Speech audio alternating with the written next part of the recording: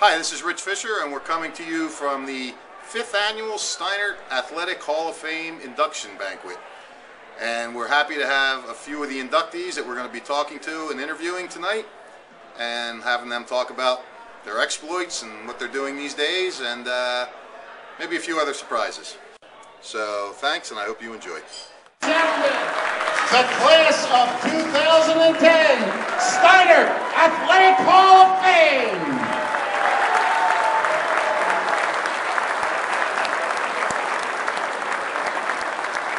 Come on, people, give it up, give it up, give it up.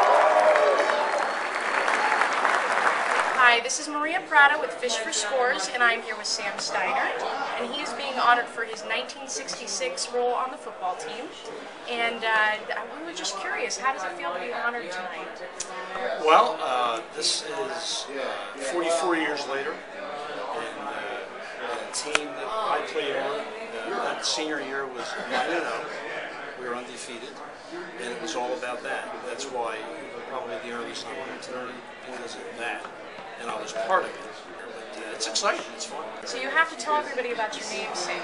My namesake, my great-grandpa, that was his farm, the original Steinert High School on Clockner and Hamilton Avenue. That was his estate farm, and he was nice enough to donate some land to the original Steinert High, and that's how that went up, I believe, in '54. That's why we're all here tonight. Kind of. My last question is, who are you most looking forward to seeing tonight? Well, I was real interested in seeing my coach, Pete Brusha. I saw him and some teammates from the 1966. So, yes, I saw them. A lot of people. A lot of good memories you guys are reliving here. Yeah, that's great. All right, well, thank you so much for joining us. I appreciate it, and congratulations. Good luck out there. All right, I'm sorry to take you away from Maria, but I'm back now, and we have with us Gary Homan. Gary is a very special guest because he was inducted into the first class back in 2006.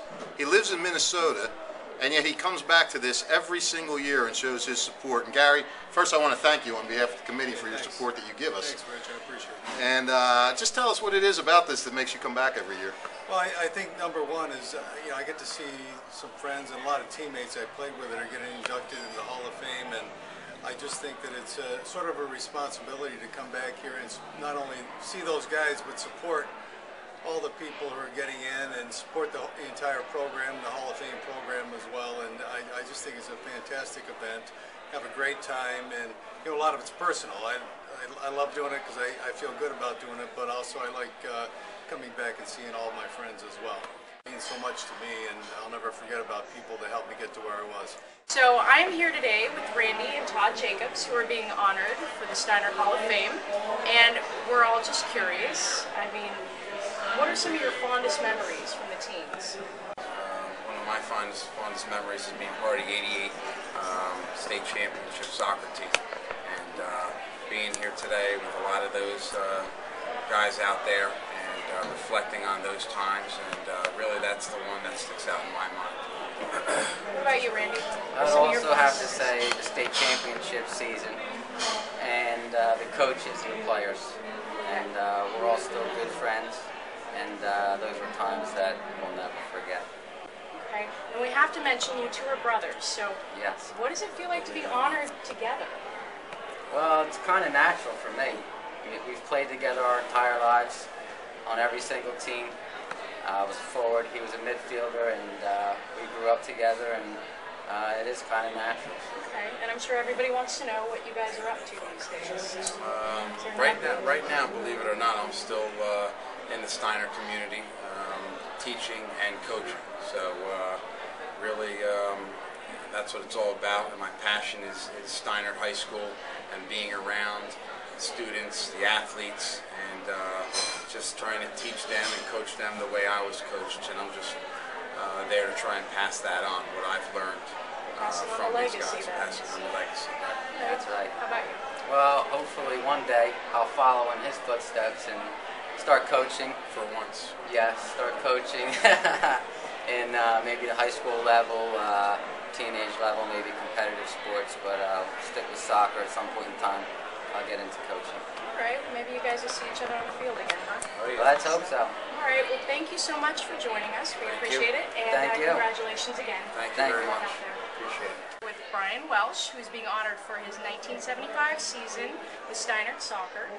Is there anything you want to say to your former teammates? I'm part of, in my opinion, the greatest team that's ever played its time. And it's not because our accomplishments were that great. We're co-champions in 1975, and we didn't have a great record. We were 19-1-2, meaning that, you know, one of the things that is the standard is to go undefeated. But I was part of a great collective, and to this day, my greatest quote is that nobody worried about accolades. People worried about the kind of soccer we played, and people worried about our friendships, and our friendships still are here. There's probably 18 guys coming tonight. There's probably 9 that I speak with on a regular basis. We're back now, and we have with us a representative of the 1978 baseball team, Dave Gallagher. Gal, thanks for being with us. Thanks for having me, Fish. We appreciate it. Just tell us, you know, your thoughts on that team and how everything went, and you know, just what it was all about. You know, I think like altogether, the thing that stands out in my mind is, yeah, it's a state championship, but they were my friends.